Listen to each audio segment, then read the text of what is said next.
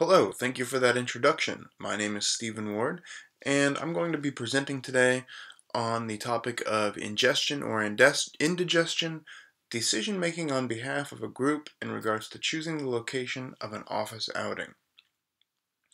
Just to give you a little bit of an introduction what we're going to talk about, I'm going to tell you about the problem that led to me needing to conduct this study, the design of the study, it was a survey that I used, then the actual carrying out of the survey, the deciding factor, what was the final decision that we actually had to make, and of course Q&A time at the end. So the problem we were faced with. Now in our office there's a typical routine for office meals. Mr. Smith, that's our boss, he will call one of us and say, we're going to have a staff meal today. One of the staff members then makes the reservation at Mr. Smith's favorite restaurant in the world, Nobby, and then around lunchtime or sometimes for dinner, we all gather, move there together, eat the meal.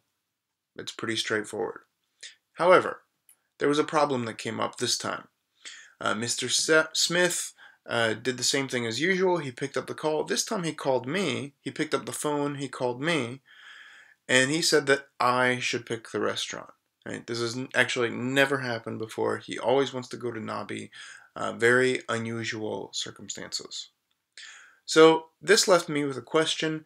Is it possible to make everyone happy in this situation? Seemed like a lose-lose situation.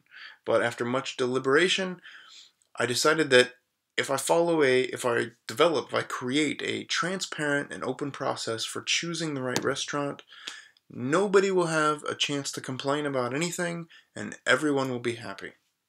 So, how did I do this? How I tried to make everyone happy. Again, I decided to use a survey. The survey would be the best way to gauge office staff preferences. Anonymity and transparency would be big benefits of doing it this way. Actually, with the online survey form that I used, there's a publicly available link that I also shared. I shared it in the same email that I used to ask people to fill out the survey. And that link, you can actually view the live results as it comes in. Anybody can. So it's very transparent and open. You can't see who the recipients are, right? So the survey data is still anonymous. There's no way to tell just based on the data who individual people are.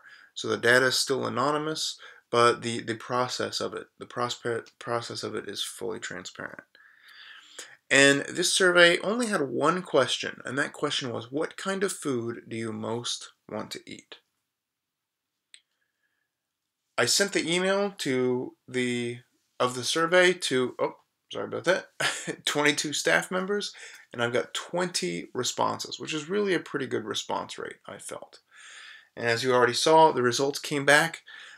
One person said Nobby, 19 people said anywhere else, anything except for Nobby. Pretty clear-cut data, right? However, there was a problem. As I mentioned, the survey page link was public, right, where it had the results of the survey, the live results of the survey. I got a phone call from our boss, Mr. Smith, and he pointed out that the question in my survey was kind of leading. It was a biased question, and he believed we should do it again with slightly different wording of the survey. So I went back and I rewrote the wording of the survey according to Mr. Smith's guidelines. So this is how Mr. Smith wanted me to ask the question. So the new survey question, which would you prefer, Nobby or finding a new job? The new survey results came in. Nobby won by a landslide. So the decision that I am recommending now is that we should go to Nobby for our staff lunch today. Question time, right? Anybody have any questions? While you're thinking of your questions, I'll just point back to our outline here. I talked about the introduction and the problem that I had related to choosing the lunch place, the study design, the survey that I set up and why. I talked about the findings and the kind of complication we had with the accusation of the biased question, so I had to redo it again, and how we made the decision in the end based on uh, that final survey. Okay, I'm not seeing any questions, so I guess you guys all enjoyed my presentation. Thank you very much for participating, and thank you to the conference organizers, or to the meeting organizers, for having me come here today.